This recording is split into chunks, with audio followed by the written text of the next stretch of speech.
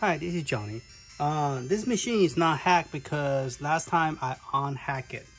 Okay, and we also have another question somebody asked me is, let me turn this off.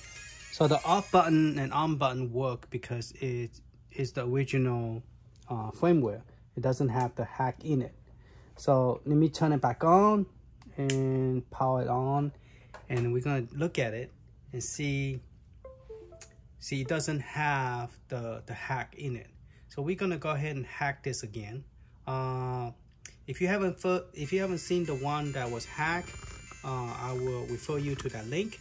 This one is just mainly just showing you again how I hack it, in case somebody run into some question about how I hack it. Okay, so this one was hacked, and then we unhack it, and now it's back to stock firmware. So I wanted to hack this. So what you do is unplug both of them, okay, and then run the program, which is when you unzip it, it will be over here. So let me zoom into the computer so we could see the screen better. Okay, so we unzip this one, and then we also unzip this image. Now I have not put the image in here. I just put in my my 128 gig image in there. So I believe you don't need any image in there to hack this. So you just go into the hack.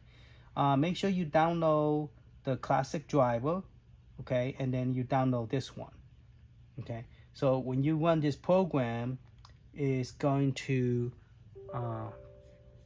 install the SUB directory, okay. So I'm just running it again just to show you.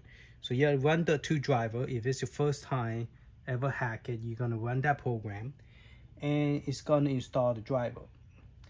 Now it says successful. So the driver is installing is actually, let me move the screen. The driver is installing is USB driver, okay. So I guess you could just close it. It says successful. Then you run this program. Now, normally when you run this program, if it doesn't show anything, in my opinion, it doesn't work. Like it doesn't show anything here. But people still say, go ahead and run the install anyway. So if it's your first time, go ahead and run the install. So click on that, okay, and it's gonna say successful install.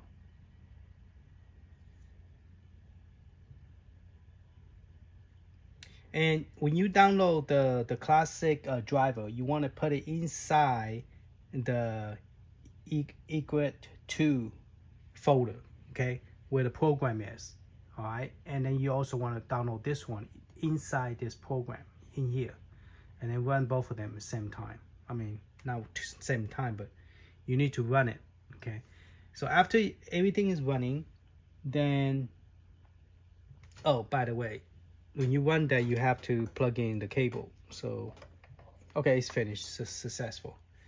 All right, so I guess you have to plug something in. You cannot just run it without plugging the USB. Now, the USB port, you need to plug into port number 2, okay? So you have to, you need to, not have to, but you need to plug into port number 2. So I think I just dropped my floppy disk. Let me unplug this so you can see better. There's a USB port number 2, so you want to plug that into, and then this one go into PC or laptop. Yep, I just lost my SD card. All right, and my understanding by talking to the people who test this, and they say that you don't need the 32 gig to restore. You just restore the batch file. It should just work. Okay. So just FYI, if it doesn't work, then go back and burn the SD 32 gig, like I suggested, to restore it back, you know, if you need to. So those are two videos. One video is how to upgrade the firmware, and you do want to upgrade the firmware to 1.1 because you have the patches, okay. And then after that, then you hack it, and then there's another videos to show you how to unhack it, okay. So watch those if you want know how to do those. Now this one is just hacking it. Okay, so we're gonna go ahead and close that. Let me run that program again, having it plug in. Let me plug the power in too, because I think you need to have both of them plug in order to run that program successfully. Okay, and it still doesn't see anything. Okay, so you just run install. Okay, the system is coming up right now because I plugged the power in. Now you want to leave this, you want to leave the console on. You just want to unplug it. Don't turn this off, okay? So when we are hacking it, you want to keep this thing on, okay? You want to keep it on, okay? Not off, okay? But on, all right? And then when you're ready to hack it, you're going to unplug both of them. All right, so let's sit there. I'm going to cancel that out because I know this machine will work with this hack because I did it like 3 times already. So we're going to just go ahead and close it. Well, it's successful. It's finished. All right, so this program, you need to download it to that folder, whatever folder you call it. I happen to call it the same name that the download folder is when I download it. So once you run that, you're going to run a batch file called backup and install. So you're going to click on that. Okay, don't get panicked or anything. Take your time because it's going to do a couple seconds before it will cancel.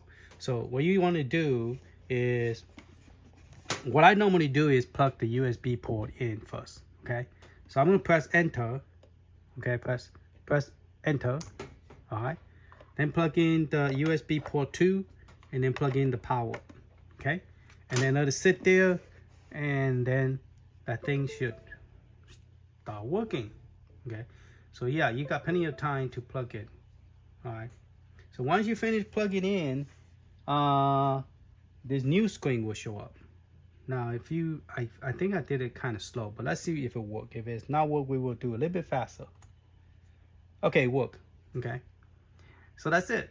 You press enter. Okay, let me show you. You press enter first, enter, and then plug, and then enter again, and then it's hacking it.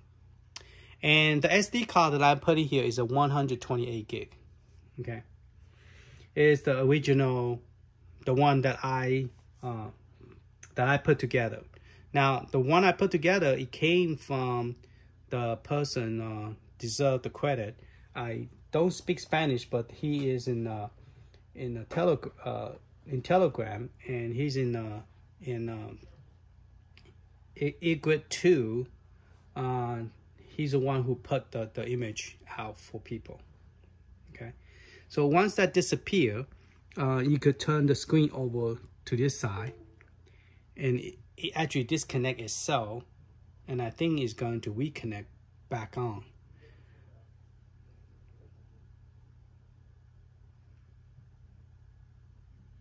Now, if it doesn't reconnect, if it doesn't reboot, you just unplug it, okay? So the one you want to unplug is this one. You don't need that one no more. So let's unplug this one, okay? And the system is booting up. And there you go, there's a hack. That's it, very simple. So if it stay black screen, just unplug this one because you don't need no more.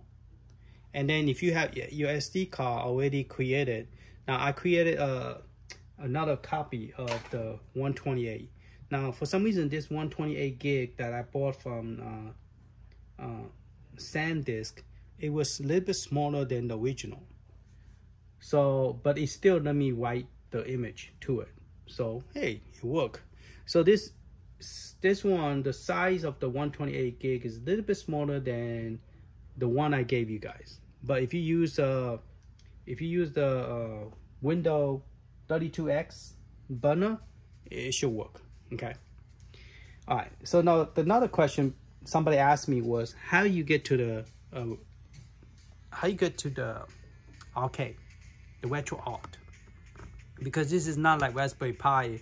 that you have an option to go to RetroArch because it's using different emulator.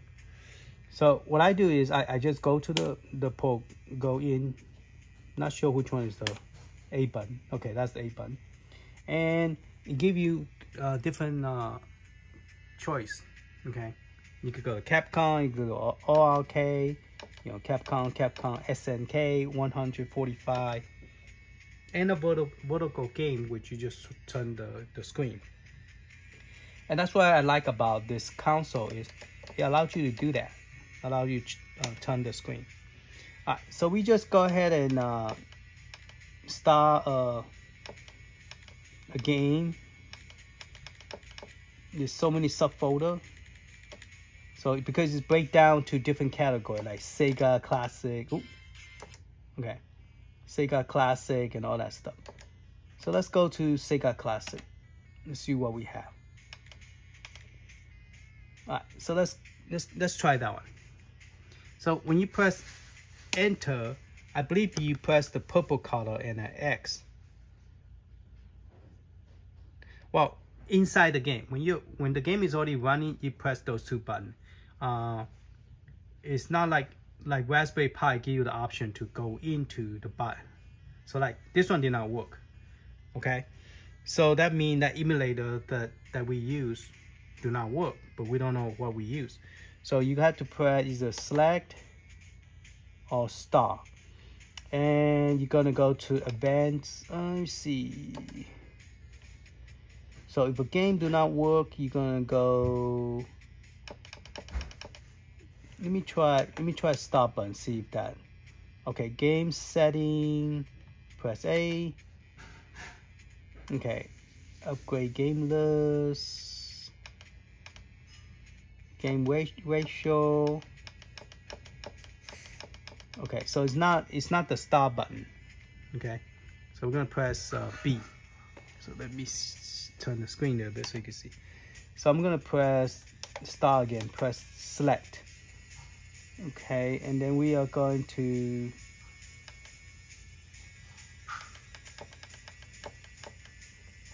all right, let's try this one. Okay, yeah, it's that one. So you want to choose the advanced. There's so many different versions. Sometimes I have to think twice before. Okay, so right now it's choosing May 78 Plus, and that did not work. So you want to press A again, and then choose the 2010, the 0.39. Let's choose that one, okay? All right, so we're gonna press B and B, and then now let's try the game again. So that's how you will change a different emulator. Using the front end, Batocera, and it worked. Okay, so Batocera is the front end, but the back end is RetroArch. All right, so that game now work. So you just have to choose different emulator by going to you're gonna press the select button, and then you're going to choose advanced setting, and then you're going to choose the emulator. That's all I did. And if you want to go to, for example, you want to remap the controller, you want to go to RetroArch, I believe you press select and X same time.